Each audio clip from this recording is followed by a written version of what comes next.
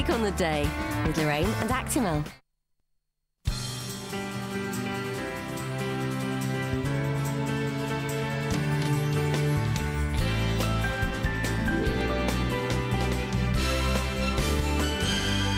Good morning. On today's show, leaving her WAG lifestyle behind to trek across the Indian desert. I'm talking to Abby Clancy about her latest venture. That's in 15 minutes.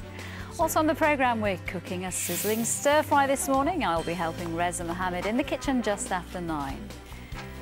And find out how this millionaire family helped transform a struggling single mum's life. That's at 5 to 9. And Ashes to Ashes is back for the third and final series. I'll be talking to two of the stars. First, though, we're talking about the election, and David Cameron was on the show earlier. Joining me now to discuss that interview are journalists Quentin Letts and Celia Walden. Welcome, welcome.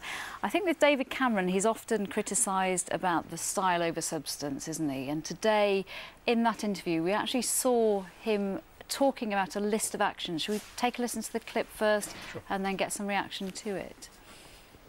We're going to freeze public sector pay for a year from 2011. That's a difficult decision to make, but we've made it. Pensions. We're going to ask people to retire a year later from 2016. Child trust funds, they're a good thing, but they should only go to the least well-off families.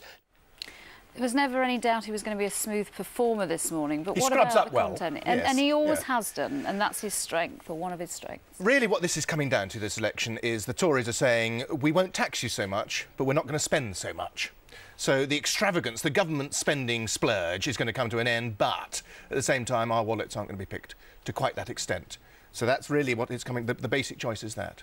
But he won't be drawn on this detailing the efficiency savings. No, of course he won't, because first of all, they haven't seen the government books, but also politicians are never too precise about the nasty things they're going to do, because that's the surest way to lose an election.